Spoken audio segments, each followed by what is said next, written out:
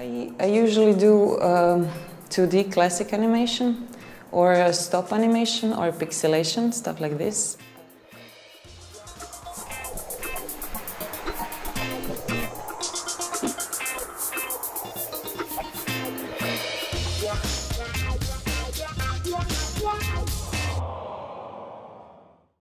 My name is Petra Zlonoga. I'm an animator from Croatia and I'm here on Animateka. I was invited to come here because my film Dota is in the main competition program. It's a short experimental film. It was done in association with Croatian Film Center and Kino Klub Zagreb.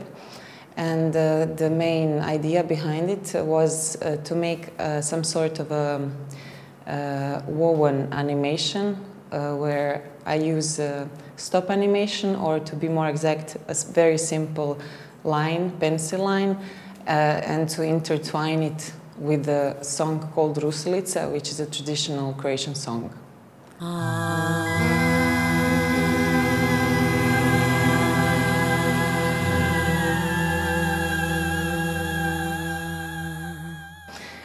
The song, I very much like the song. It's a traditional song and it somehow goes well with the subject because Dota in Croatian means dowry, and it's something that women used to do to make, usually it was like bed linings and clothes for their daughters when they get married, to bring something to the new home.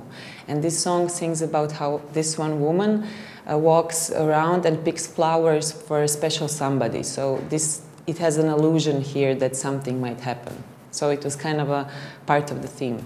It was a collaboration, as I said, between Croatian Film Association and Kino Klub Zagreb. It was 50th anniversary of GEFF, Genre Film Festival. That was the festival that held place in Zagreb in the 60s, and that was the time of experimental animation in Croatia, so experimental film in general. So they wanted to make some sort of homage to this period, and they invited 5 authors to make 5 films on the subjects of that area, of that part of that, what's the word?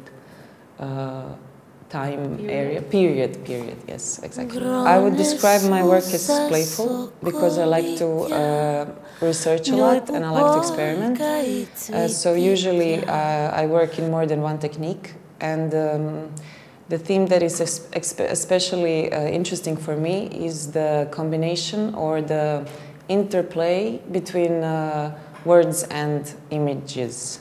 So I'm always on the quest to see how words and pictures can play together, how they combine, and what sort of mixture we can get with them. When I was, well, I just saw this slot with Dudok Devic film, Father and Daughter, which is one of my favorite all time. Maybe that's like when I saw this film, I remember the exact moment. I wasn't thinking of going into animation at all. And I remember watching this film and being very, very impressed by it. So maybe that was kind of a little push towards animation. I usually do 2D classic animation or stop animation or pixelation, stuff like this. So my future film, my next film will be 2D classical animation done in TV Paint. I'm starting to work on this in January. Hopefully it will be done by next Animateka. And I like to kind of switch techniques because, like, for example, classical 2D animation is very slow and it takes a lot of time and patience. While stop animation, it's much faster. You can see the result much quicker, and in a way it could be more playful. So I kind of go this way and then that way and switch between. So next logical step is then 2D classical animation. We'll see what comes out of it. My impressions are great. I love Animateka. This is my, I think, 5th or 6th year here.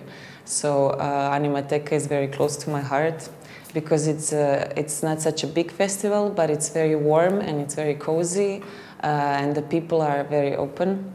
The organization is great, and I feel like we are so well, that we are so well being taken care of all the time. So December is a very special month for me to come here.